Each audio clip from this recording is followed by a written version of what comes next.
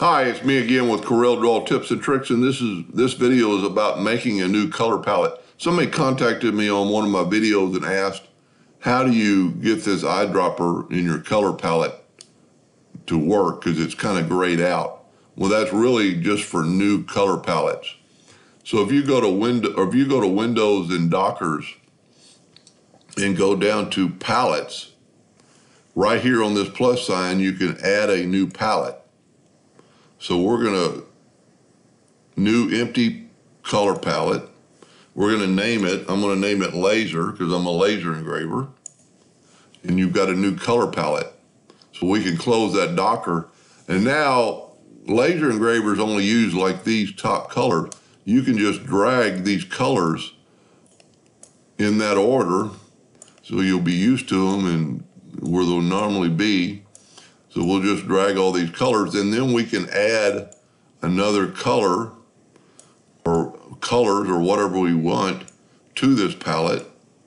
These are normally the colors you would use even in color mapping. So now the eyedropper tool now is not grayed out. So let's go to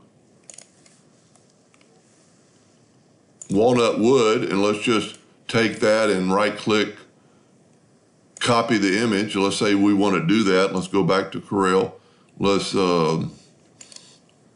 right-click and paste. So now we got some walnut wood. We can take our eyedropper tool and add it to the color palette. So if you ever have somebody wanting something that's the color of walnut, and it really all depends on where you click on this. This is also true if you want to make your own color and use it for something else always. Let's turn it blue, and then holding down the control button, let's add some yellow, make it a little bit different, maybe add some green, and we've got a totally different color. Grab the eyedropper tool, click on it, and it added that color to your palette. And then of course, you'd want to save that. So we go to Windows, Palettes, Save As, Laser. Already got it started, so it's going to ask us yes. And then if you ever just wanted to use that color palette, you can just take this one, go to Palette, and close that palette.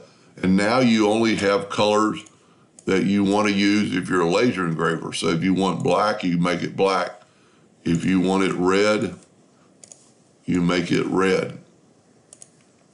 Anyway, I hope that answered his question, and thank you for watching.